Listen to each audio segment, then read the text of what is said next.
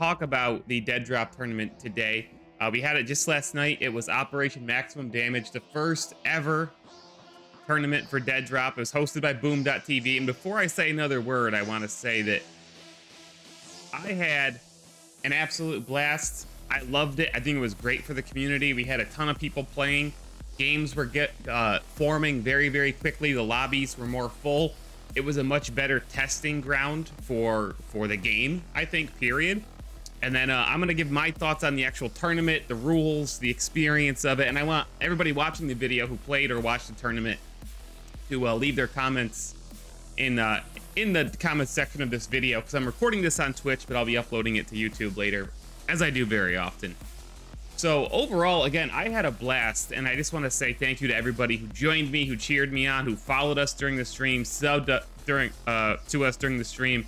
I was the most watched Deadrop streamer through the whole thing, and I was honored to have so many people here with us watching and talking about Deadrop. That's what I'm here for. I'm focusing so much on Deadrop, and I have this dedicated Deadrop YouTube channel, Midnight Mayor, because I think this game is going places and the sky is the limit, and I'm so psyched to be part of this community. And this tournament was everything that I wanted it to be, really. I do have some thoughts and feedback to share, though. So first of all, again, I had crazy fun, and I want to say that I would love to see Midnight Society have one of these every single snapshot. Sumit Gupta, one of the founders of Midnight Society, is also one of the, or actually the owner of Boom.tv. So this makes sense to continue this partnership. I think it worked great. And again, the community spirit and overall experience was great. I will say that the scoring and the format, in my opinion, was fine. I had no problems with the amount of, what am I trying to say?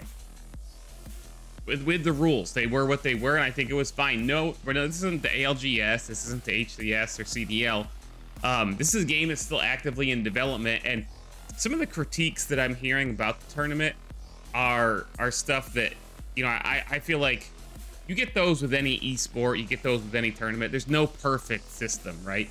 And a lot of people get discouraged when they don't win and so on, but that's competition for you. So the whole scoring system, the format was fine. I thought the whole, you post your best 3 games and you get 3 hours of play thing was totally fine. I think that worked well. It gives everybody a chance. You only got to have 3 good games, and you're good. I think the one thing that comes into question, and I agree this is a valid question, and I'd love to hear everybody's opinion on this, is because it's not a battle royale game or an arena shooter. This is essentially an extraction shooter where you have a stash. That comes into question. Should you be allowed to start these tournaments with a stash with 100 different, fully kitted guns, sniper rifles, assault rifles, or should everybody start with a clean stash, like just nothing, and you have to loot and build your stash throughout the tournament? I don't know where I stand on it, to be honest with you. The people who put in the work to get all those weapons, this is an extraction shooter. That's kind of part of the game, is looting and getting out and extracting, right? They put in the work. It was within the terms of service. It was not against the rules.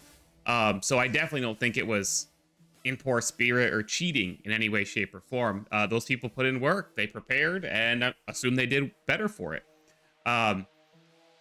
If you want to go in a true competitive environment from that standpoint, everybody starting with the same amount of stuff in their stash would be slightly more, quote-unquote, competitive.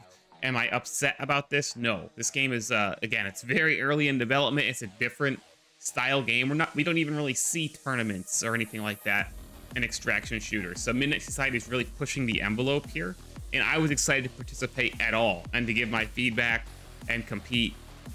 So I'm not upset. I definitely could have spent more time, and gotten 40 sniper rifles and 60 assault rifles and been ready to go. We don't know who won yet. I did okay. I didn't do too bad. I don't think I won, but anyway, that's that. I do see people questioning the whole stash element, and I think that's a valid question for tournaments in Deadrop or other extraction shooters going forward. And I definitely want to see one of these tournaments. For me personally, every single snapshot. I think it's a great way, again, to fill the lobbies out, get more people excited, get more people involved. And then I also think about, you know, down the road, this is again, down the road, this game's still very early. Will we have tournaments that are duos and trios? That'd be a fun evolution of this Boom.tv format. First, we actually got to get duos and trios in the game. We are not there yet. But it's a good question. It's the way they could shake up these tournaments, because I mean, I would be excited to have another tournament this exact same format sometime during Snapshot 5 and cold storage with the finished weapons and all that stuff. But you know, as we get further into development, maybe a year down the road, 2 years down the road, we'll get duos or trios or whatever. And, you know, that would really shake things up and be a new community dynamic, which could be really fun as well. So that's my thoughts overall, guys. I had a ton of fun. I want to see more tournaments, and I'd really like to see Midnight Society play up these this kind of the more competitive side of Deadrop, because a lot of there really isn't another extraction shooter out there doing that. And I have a whole video on the Midnight Mayor YouTube channel about whether Deadrop can actually dip into the competitive scene and be a competitive game, because that's something that no other extraction shooter is doing. So anyway, guys, I had a ton of fun. I was thrilled with Operation Maximum Damage. I want to do it again. I'm still excited about it today. My spirits are high. It was great to play with you all, compete with you all, have you all in my Twitch chat. And with that said, we're going to be moving on with the rest of the stream. But those are my thoughts on Operation Maximum Damage. Let me know in the comments if you're watching this on YouTube what you thought about it. What's your feedback? What could be improved? And so on. And I'm actually going to do a video soon about the current weapon meta, if you can call it that, in Deadrop Snapshot 4. Probably going to change in Snapshot 5. But I felt like this tournament was a really good chance to really put these weapons through the test. And I did just that. And I want to give my feedback in video form. So that'll be my next video on the channel. And now the stream goes on.